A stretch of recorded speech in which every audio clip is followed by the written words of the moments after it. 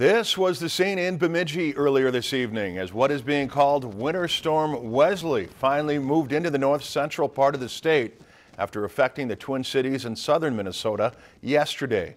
High winds and heavy snow at times made visibility difficult even within the city of Bemidji, and travel on roads in Lakeland country has been very treacherous. At around 6:30 tonight, MnDOT issued a no travel advisory for north central Minnesota, and a part of that remains in effect at this time, including Highway 2 from Bagley to Deer River and Highway 71 from Bemidji to Itasca.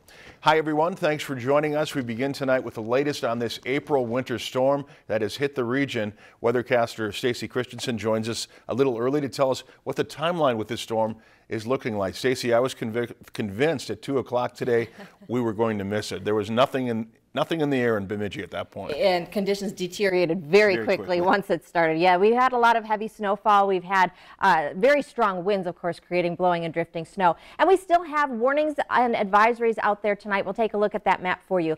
Most of the viewing area under a winter storm warning. This continues until 1 o'clock tomorrow afternoon. And a winter weather advisory is in effect for the northwest corner of the state, again, until 1 o'clock tomorrow afternoon. We've got the heavy snow, we've got the strong winds creating all kinds of problems.